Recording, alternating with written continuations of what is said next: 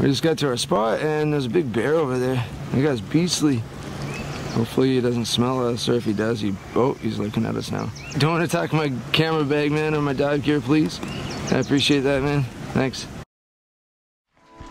Get your gun, get your mask, get your gear. Yeah, thanks for helping the rest of my gear in there. Yeah, no sweat. Cal and I made the drive out to the west coast for a day of diving and harvesting. Nanaimo is the ultimate spot to be if you're a diver. So many options available in under 3 hours of driving. Just got to the spot. We're diving the west coast. 5 mil or 7 mil. I think I'm gonna rock the 7 today. I'm happy I brought my hiking shoes with me today. Definitely a good spot for them. We are here. Look at this, flat calm. I've been looking at Windy recently, that wind app, and it was saying 20 knot winds blowing through here. I didn't really trust it because it was wrong last time. I'm happy I didn't listen because it doesn't get much flatter than this for this spot. See some kelp out there. Last few times I was here as a big urchin barren, so let's hope some of those barrens dissipated. I don't think the sea otters are up here yet, but when they are, we'll be munching through them like crazy. We're gonna hike down and gear up. Yeah. By the way, it's Father's Day. I was really hoping my wife and kids would come, but Jasmine didn't really want to hang out on a rocky shoreline while I was in the water. I don't blame her. But this coast is awesome. There's really neat spots to check out all over the place. I know the kids will have a blast here. I think one day I'll have to just put away the dive gear and come here and just explore, look in tide pools. I know Sayla would love it. Zai too. About a year ago we had that heat dome, roughly 40 some odd degree temperatures, insanely hot. Luckily the west coast here was sheltered a bit. Gets a bit cooler around here in the summer, and the water's cooler as well, so help shelter some of the marine life. But around here, mussel galore, and they're open in this area, so we're gonna grab a bag of mussels before we leave. Right over there you can see all that action in the water. I just saw a salmon jump, and there's a little herring jumping up and down too. So salmon feeding away. Hopefully they're still there when we jump in the water. Jumping in herring balls, it's gonna be cool. They're still chilling. I hope he knows we're here. Pretty big, eh? Yeah. I think he's leaving now though. You know, those things weren't in our coast for the longest time during the pandemic. It kind of sucks to see them back. I get the local tourism industry is happy, but look at all that pollution they push out 24/7. If you care about the environment, don't go on a cruise. You know, those things are abominations. A company called Advans reached out to me and asked if I wanted to try out and review a mask. So I jumped on board. The masks seem like they're made out of really good quality. I spent last night defogging them. Better to burn off that silicone that goes on the lens during the manufacturing process so they don't fog up. You can use a lighter to burn off that silicone. You can use toothpaste. There's a chemical reaction that occurs that also takes that silicone off. Or you can buy some defog. Be careful what defog you use for your mask. Some will defog as you go. Also put it on before you dive. Some defog, like this stuff, is designed to take the silicone layer off. It has sulfuric acid in it, so you don't put that in the lens and then put that lens on your face. You don't want sulfuric acid in your eyeballs. So always read the manufacturer's instructions before you use any of that stuff. You don't want to cause damage to your eyes. But these masks seem awesome. I'm gonna throw one on, try it in the water, and I'll let you know what I think of them after. They sent me two, by the way. One mask was for freediving, and the other is more of a snorkel mask. I'm gonna give that one to my wife. She'll try it when she goes to Bermuda. She's heading there next month with the kids for a couple weeks. I gotta hold down the fort and work, but she'll love that mask when she's there.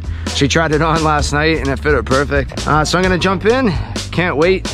Conditions like this don't come by too often. We didn't know what the visibility was gonna hold for us at this point, but if you recognize this coast, you'll understand that just having a calm entry here is a win. This area gets smashed, and you're not just getting thrown into sand, but more of a rocky reef. Definitely check the swell report beforehand. In my opinion, this is the hardest place to dive on our coast. At least for me it is. The current is always strong, there's often heavy swell, it's rarely sunny, and I've yet to see good visibility.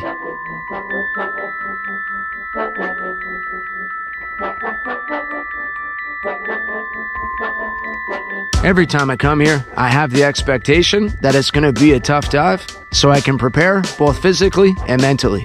It didn't take me long to realize this day was exceptionally bad in terms of both viz and current, but oh well, you win some and you lose some. I was spotting the odd lingcod, but they were all undersized, so I unloaded the gun, turned my camera around, and thought I might as well catch some footage. And I made the right call. I think the algorithm picked up my last spearfishing video, and I had a few people comment from California about all our healthy kelp beds. The sad reality is, we have it just as bad as them. Come on, sea otters, what's taking you so long? And then, one of the scariest moments of my life unfolded. Go!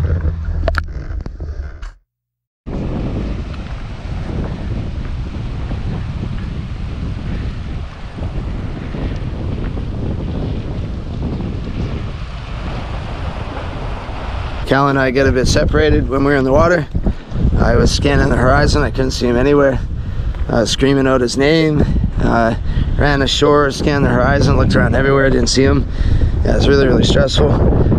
So when you're out in these conditions, really just one up, one down, you know, don't get too relaxed. I found him, luckily, but I was thinking, like, what am I gonna tell his dad, you know? Those are thoughts that you don't want in the back of your mind. So keep an eye for each other at all times. In these type of conditions, the waves can block the horizon, can't see anyone over the rollers. So with current and bad viz, you know, it's really hard to keep an eye on each other sometimes, but no excuses for it. Anyways, found him, so that's good, but a little stressful. We cruise the current down the coast, gonna walk back, and I saw a few fish floats I'm gonna try to pick up on the way, and I might see some cool stuff in the tadpoles.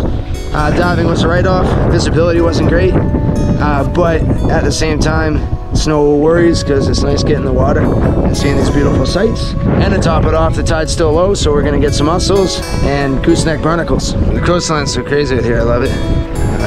So rugged, you gotta be careful while you're walking. When I was running around looking for Cal, I fell right into a crevices. I almost broke my carbon fins and I took my knee out pretty good. So yeah, I don't want to be running around here blind.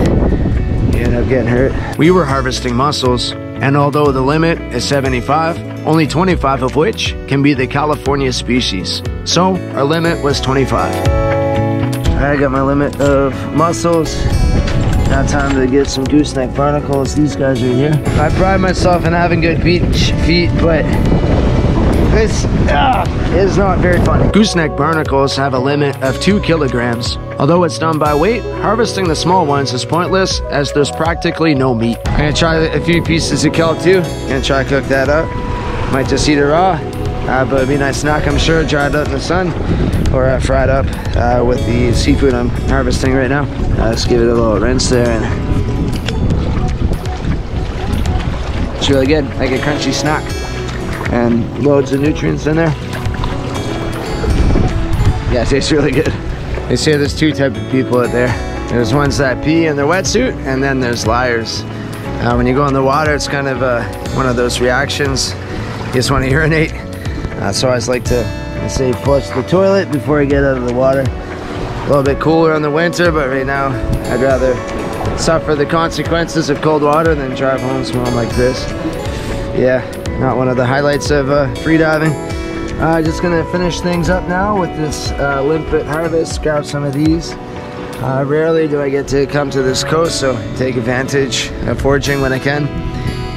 You know, roll with the punches. Weren't able to dive much. It wasn't really worth our time, but just being out here on this beautiful coastline is. So yeah, just grab some of these next. What'd you do, man? Pretty good. Ended up finding some bigger ones this time. Those are beasts. Yeah, right down in the Intertidal, right where the waves are crashing, seems to be the best. Yeah. What else we got in there? We got some limpets and some kelp. A couple different kinds of kelp. That was good, eh? Just right off the water. And lots of mussels too. Yeah, that's good haul, man. I got a little story, man. Yeah, that guy's just a shell, little empty shell take home here. A little purple urchin. Yeah. Decorate the house. These guys are so cute. I feel kind of bad sometimes harvesting. Everyone's all like, oh, octopus, octopus, but what about the other sea creatures? No one seems to care when we take them. Yeah, they might not be as smart, but at the same time, I'm sure they want to live too. Sorry, guy. You're gonna end up on the pan tonight.